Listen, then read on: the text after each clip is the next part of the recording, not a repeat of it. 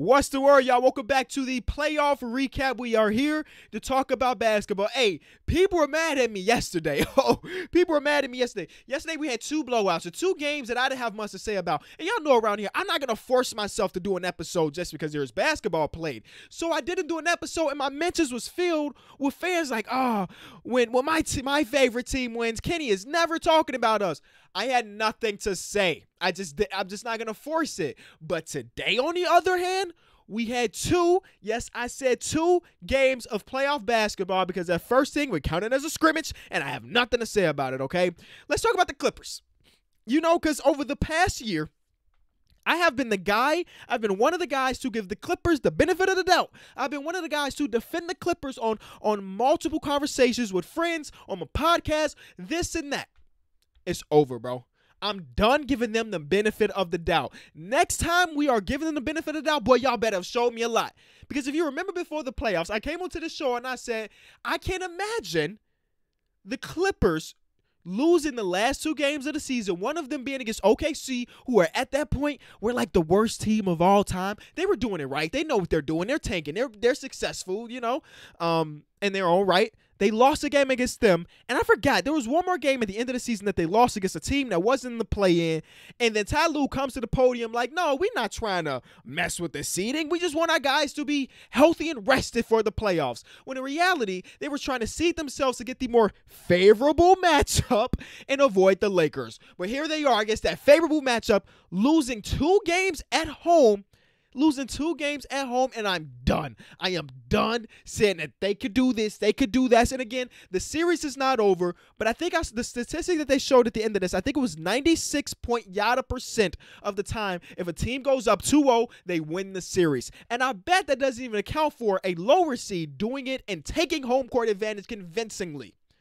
And then people on my Twitter timeline like, yeah, it's a big deal that the Clippers are down 2-0, but the last time Kawhi was down 2-0, he came back and won a series against the Milwaukee Bucks. That happened a few years ago. If you don't remember, when he was with the Raptors, they went on to win the championship. You know the story. But it's so much different. It is so much more different because he was down 2-0 as the lower seed. So he lost two games in a row. Whoop-de-doo. He just had to take, he had to take one away, or I guess two away from them. This is completely different. They had home court advantage and fumbled twice. This is insane, bro. And I cannot, and I may be in a minority here, I cannot pinpoint what about this team needs to be fixed or things that I want to see differently for them to end up winning. You know, because Tyronn Lue did make a few changes today. One of the few changes was actually a successful one. He played Terrence Mann today. Terrence Mann practically got 0 minutes in the first game. He came in. Terrence Mann is a positive defender. He hit some shots. I would say he was a net positive in this overall game. So he tried to come in and make some changes. But with that, like Serge Ibaka didn't play, I can't look at Luke Kennard making $18 million and he's getting DMPs in a playoff game, making 18. This man is what, the fourth highest paid player on your entire team? He's getting DMPs right now. Insane. Like I said, I don't know what it is. Like, typically we come in here like, oh, I want to see this and that. Like, remember when we talked about the Lakers losing game one? I was like, Marc Gasol has to play. Bada boom, bada bam. Marc Gasol plays and they play significantly better and they win. I'm not saying I'm the coach of the year, but like, there are some things you can look at and be like, that's what you need to change. That is the biggest thing. And I don't know what it is. This man, Kawhi Leonard, balling. Absolutely balling, especially in that first half. When he had 30 going into the half, and he was like exerting all this energy on the offensive side of the ball. But like, they have so many good defenders, right? Marcus Morris Sr., Paul George, Patrick Beverly, Nicholas Batum, Rajon Rondo. Well, I guess maybe not Rondo so much nowadays. These are all guys that are good defenders that you should be able to put on Luka to not stop Luka because he's Luka. We're going to talk about the greatness of Luka in a minute. But to slow down Luka so you don't have your guy that already gave you 30 also have to kill it on the defensive side of the ball. But they couldn't do it. So Kawhi had to drop 41, and then he also had to guard Luka Doncic. And here's a spoiler alert. Kawhi Leonard is not a heavy minutes guy anymore. It's just a fact. This whole quad thing that happened 3 years ago, 4 years ago, and he's still resting, still low managing. He is one of those dudes that you should not play 40 minutes because he hits this thing. He's going to hit a wall where he's just not as effective because he just can't do it anymore. His body has been going through the everything, you know? So him playing 40 minutes of him giving you 41 points and also trying to guard Luka is insane. And they just can't do it. You know, they just can't do it. Oh my God, I'm done. I'm just done defending this team. Show me. Come back in this series. I'm not saying nothing else positive until you come back in this series, because if you don't, oh my God, the Clippers are looking bad. Just 2 years ago, Clippers fans, I know, first of all, shout out to you for actually watching this video, because this could be definitely a day where you turn off social media and you get away from it. I know it's hard right now. 2 years ago, you had one of the most fun teams in the league. You had an 8 seed, what's an 8 seed? 8 seed, 7 seed that was down the biggest, what is the word? They were losing by the most points in a single playoff game is what I'm trying to say. And they came back and won. Shai Gilgeous-Alexander, Gallinari, Lou Williams. That team was amazing. That team was fun. And you threw it all away, plus the future of your team, to get Paul George and Kawhi to construct this not nano super team. It's not a super team, but it was like a constructed team that was built to win a championship. Sam Presti and them got all those picks. Got a future star in Shai Gilgeous-Alexander, and y'all might not get out of the first round after last year not being able to get out of the second round. 2 years ago, y'all were fun. A team with Kawhi, a team with Paul George, a team with Patrick Beverley and now Rajon Rondo. This should be a fun team to watch, and it is the exact opposite. Even in the regular season where things were looking good, I've come on this show and say, yeah, they're winning games, but visually it's not fun to watch. Even though statistically they have the best offense in the league, they have one of the best defenses in the league, it just wasn't pleasing to the eye. And now it's even worse because you're not winning. It's insane. Let's talk about the Dallas Mavericks because, well, I know this is a 4-5 matchup, but it's not at the same time. The Dallas Mavericks, talent-wise, don't really match up against the Clippers. And now that I'm saying this, maybe that's not even true. Maybe all of the talent on the Clippers is extremely overrated. We just see them and we're like, oh, this player, this player, this player. These are all great players, when in reality, maybe they aren't. But anyway, back to my original thought. They just aren't a team that many people pick to even get out of 5. That's dead now. Maybe losing 6. I don't know many people that picked the Dallas Mavericks to win this series. Even though they have, do they have the best player in this series? I don't know. It doesn't matter. Even though they have a generational type talent at the helm who showed us last year that in the playoffs, this man can up his play even more from being like, what, 4th, 5th in MVP playing? This man, Luka Doncic, and I don't know how many words can explain how amazing this man is. As a team, they shot 50% from the free throw line. That cannot, like, if they would have lost this game, because the Clippers did have this little run towards the end, if they would have lost this game, it would have pointed directly to the free throw shooting. They shot 58% from the field, which is more than their free throw, 53% from the 3, which is close to their free throw percentage, and 54% from the free throw line. Insane. Tim Hardaway Jr. was way more than a roster or a salary filling guy when the Porzingis trade went down. You know what I'm saying? Like, they were talking about this on the broadcast. I think at the end of it, they were like, oh, I know the Knicks regret this. And I'm like, I don't think they do. Not saying that, you know what I'm saying? The Knicks are doing quite okay right now. They're not looking at, oh man, we shouldn't have traded away Tim Hardaway Jr.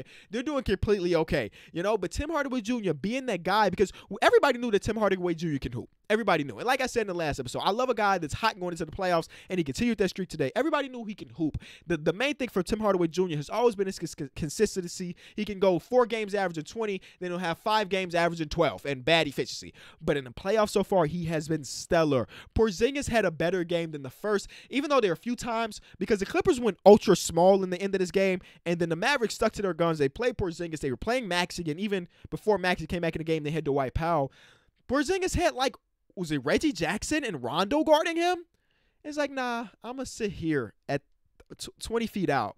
Well, I mean, I guess it don't matter at the end of the day, but there's definitely one play on the low post where Porzingis had Rondo on him. The man didn't put the ball on the floor to, like, maybe back Rondo down. He just tried to turn around and shoot right over him and completely missed. People are like, man, I don't see the Dallas Mavericks shooting 50% from 3 again. Dorian Finney-Smith ain't going to hit that many threes. You're right. He probably won't.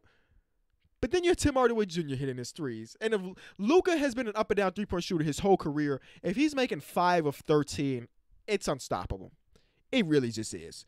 Who else? Willie Cauley-Stein in his 15 minutes was really big for the team. This is the definition of a fun team to watch. It just really is. So shout out to the Dallas Mavericks taking this lead, and then they going back home. It's hard to say anything other than, hey, the Dallas Mavericks win this series. But it's the NBA. And anything can happen. So shout out to them. At least it was fun. It was a fun game overall to watch. Did I spend 10 minutes talking about that? I surely did. Let's get to game number 2 before we end today's episode. Because the Lakers bounced back. I was ready to name this video